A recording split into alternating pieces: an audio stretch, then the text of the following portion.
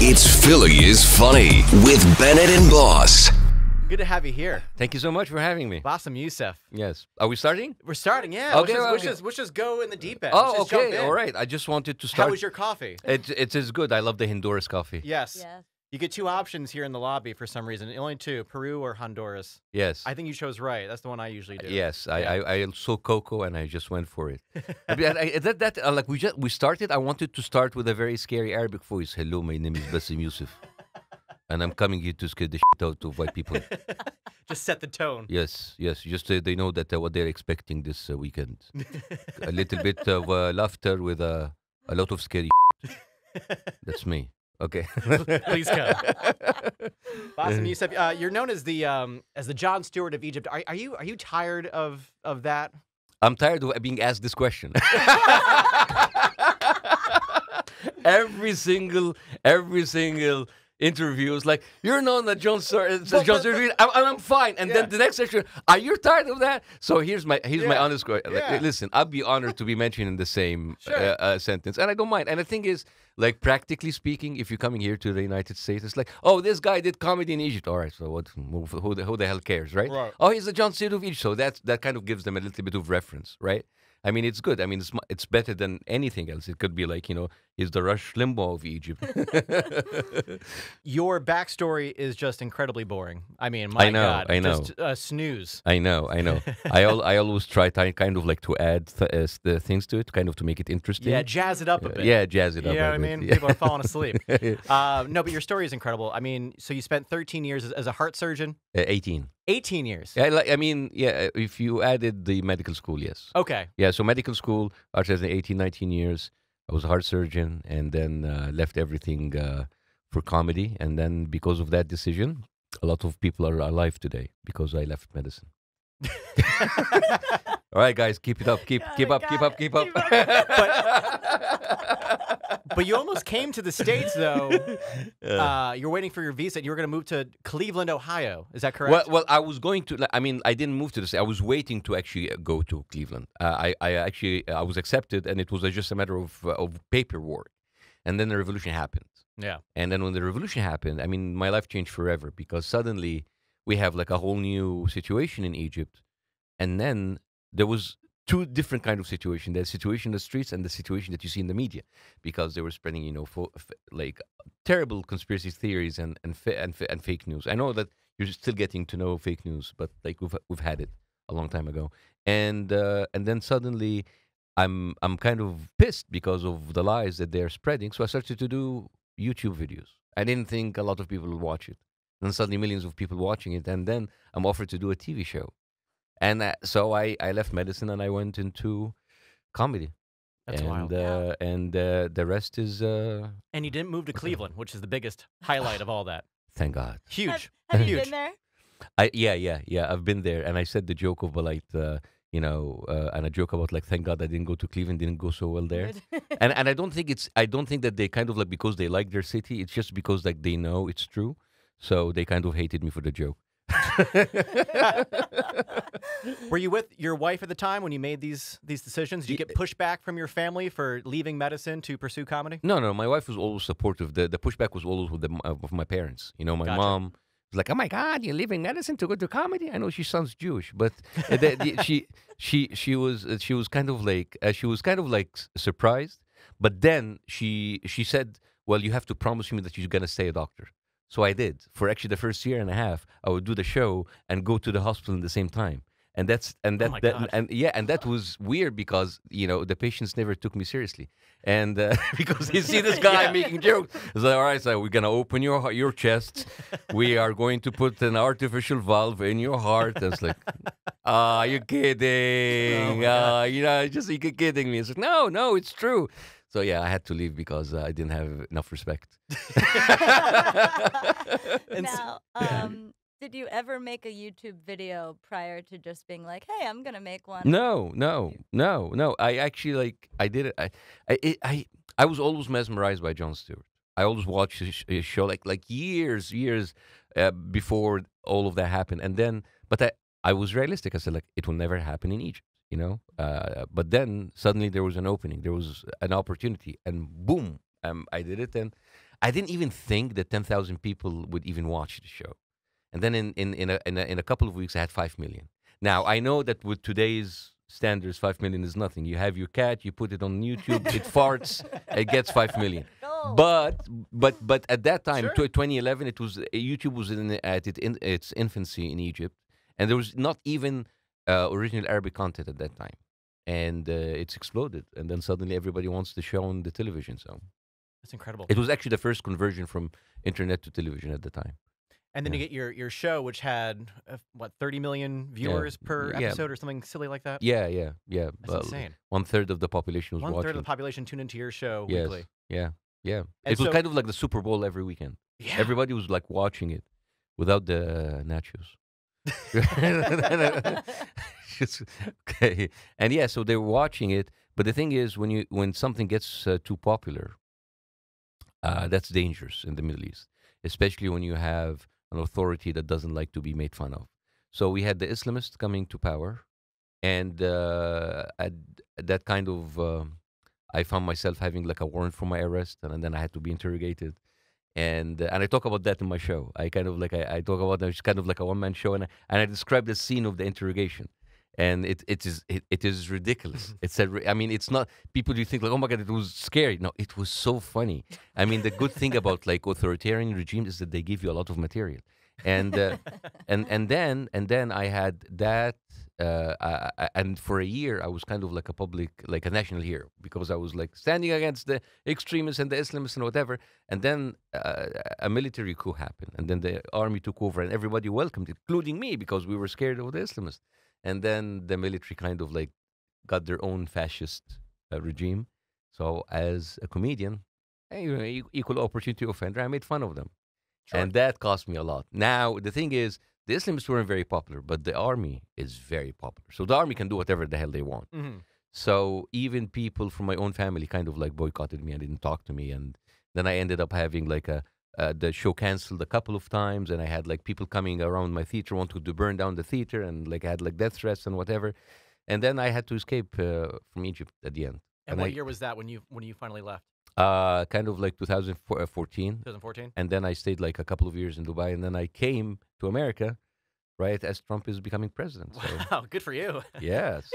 So that's The material so just keeps coming. so that's the second half of my show. It's like, so the first half of my show is I talk about my life as a doctor, as someone who found himself into comedy, the interrogation, all of that stuff, the turbulence in Egypt, and then the second half is like what happens to me here as an immigrant in Egypt, in America under these times. So it's a story. That's why I tell people it's not your usual stand-up comedy. Right. It's actually a storytelling. It's a stand-up style, but there's also I show people videos, and I show people like there's music, and there's pictures and stuff that actually really happen. And I enjoy doing the show. I just appreciate how you find comedy throughout this entire process. But behind the scenes, inside, were you ever genuinely really nervous about your life, your family's life? Well, you know, looking back, I was actually more nervous about not doing a good show. I was nervous about I was actually more scared of the Twitter trolls more than the authority. It's kind of like They're because scary. yeah, I mean, Those okay, bloggers, man. because like what would happen like if the government takes you, right? You're a martyr, right? You're a hero. It's like, oh, look at the guy who's like jailed because of his jokes. Yeah, I'm everyone, you know. But then if you do a show and it's not that funny, that's painful, man. Yeah. It's even worse. That's why it's kind of like we I don't know. I think there's something about being exposed about fame. It's very intoxicating. Yeah. It's you just and you're scared. I would because we talk when 30 million people watch you, and people say, "Oh my God, that's amazing." Well, no, that's terrible. It means that 30 million people have an opinion about you. It's terrible. You write a post on Facebook and just two people give an opinion, and you're like, "No, what do you mean? How come you talk to me like this?" And I remember like 30 million people having like this. So it's very stressful. It's Is very it more pressure doing stand-up comedy or a TV show than like doing heart surgery? Is it more pressure for you? Yeah, I think Yeah, so. really? Yeah, because if you did heart surgery and you mess up, I mean, you just have an audience of two nurses. But then if you mess up on national TV, it's like, Yeah. this guy is not funny, and it taunts you for the rest of your life. I mean, I'm not saying that like killing people on an operating table is bad, but I'm just saying that exposure is worse. Yeah. It's a whole different world. Yes. Imagine like doing surgery and like 30 million people watching. It's like, that's not the right suture. No. You're wrong. No, it's, oh my God, is that an incision? Canceled. That's terrible. My 5 years old can make a better incision. So how's life for you now living in the States? It's been what, you said like 5 years? I live give or in, take? 3.5 years in Los Angeles, a year in the East Bay. I love Los Angeles. Yeah. It's lovely. Yeah, you're just bragging about the weather. Oh, yes. Off Oh, mic my here. God, yes. I It's a rude like, awakening coming to Philadelphia. yeah, sure. I'm coming here to, and then he's telling me, oh, it's mild. It's been like 65. It's like in Los Angeles, mild is 85.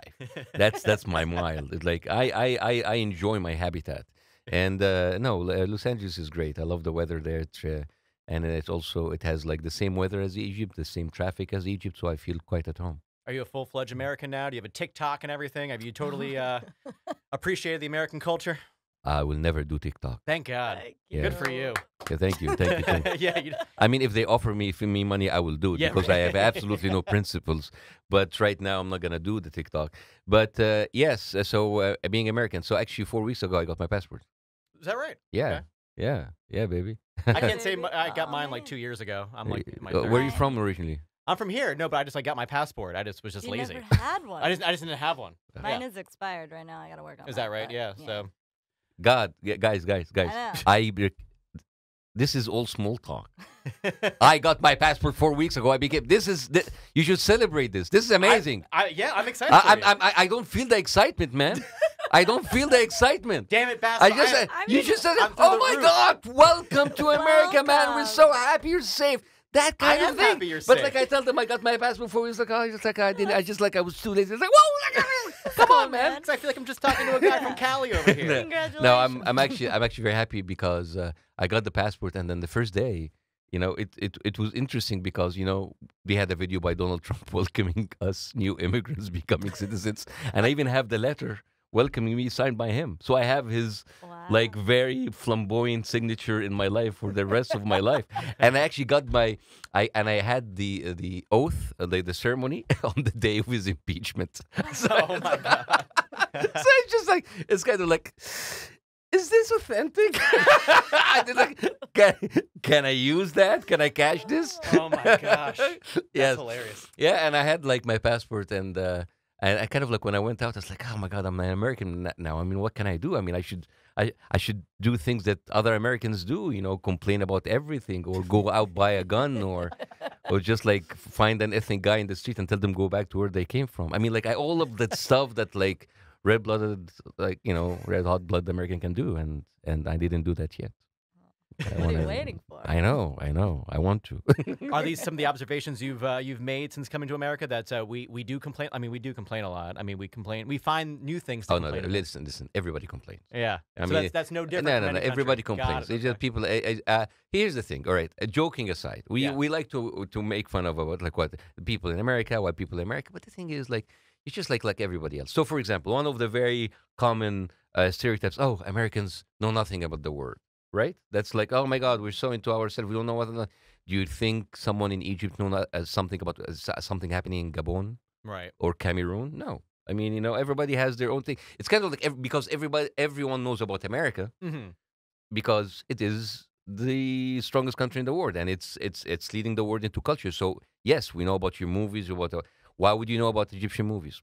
There's no reason, right? So it's and the thing is like also it's like, oh, you know so much more than us. No, it really depends on the level of education. If you meet you're like, because you're comparing people who've traveled a lot in Egypt with, for example, someone who never left his town. That's not a good comparison. Right. So no, I think it's just like all of these jokes aside, it's like everybody's the same at the end of the day. Yeah. You have your own stuff that complain, and you should complain. It's like, hey, you pay him for this. Yeah. You're Yeah. paying customers in this country. You pay taxes. I pay my taxes. I need to complain. You see, that sounds American. I'm going on Twitter. I'll complain. I'm going to write my Yelp review. Yes.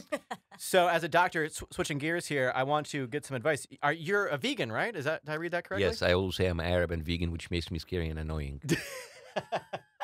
I see. I'm really fitting in Los Angeles. My You first are. car, my first car was a Prius. I'm Oh vegan, my God. and I wake up every day trying to find something new to offend me. That is You that right is in. me in Los Angeles. Yes, I love Los Angeles, You man. think everyone should be vegan? I saw like a not Facebook, Instagram post. You shirtless. You're ripped, man. Oh, my, yes. My God. Yes. So is that the secret? Should everyone be vegan? Yes, and then also you're gonna see a lot of these posts. I'm kind of like getting more comfortable in my shirtless body. Yeah? I'm loving my body. Yes, the body positivity, all that shit. You Yes. are LA. You are Yeah, so LA. yeah. So here's the thing about the vegan thing. So Yeah. I've been vegan for plant-based whole food diet, not just vegan, because Okay. it's different. 6 years ago, Yeah. and I was inspired by a friend of mine who had MS, multiple sclerosis, Right. and as a doctor, to find a guy with this kind of disease who can reverse it, I was like, what? I need to search into it. So I watch all the movies, Forks Over Knives, and the Cowspiracy, and then I kind of like met those doctors, and I said like, I need to bring this to the Middle East, and I actually created a platform called Plant B. The website plantb.tv. That's the platform. It's the only platform in the world that's bilingual and talks about plant-based diet. And it has everything. We created videos. We have recipes. We have science, and we even have. So when I launched it last year in the Middle East, and people like made fun of me. It's like, oh my God, you're doing vegan in the Middle East. We had 20 million views. Really? Wow. Yeah, in all of our platform. And I'm actually like looking for investors in the Middle East to actually expand that to kind of have more people getting into it. And my approach to being vegan is not what you used to. I'm not a militant vegan. I don't shame people for their choices. My approach is not like the ethical veganism. Mm-hmm. It's very healthy.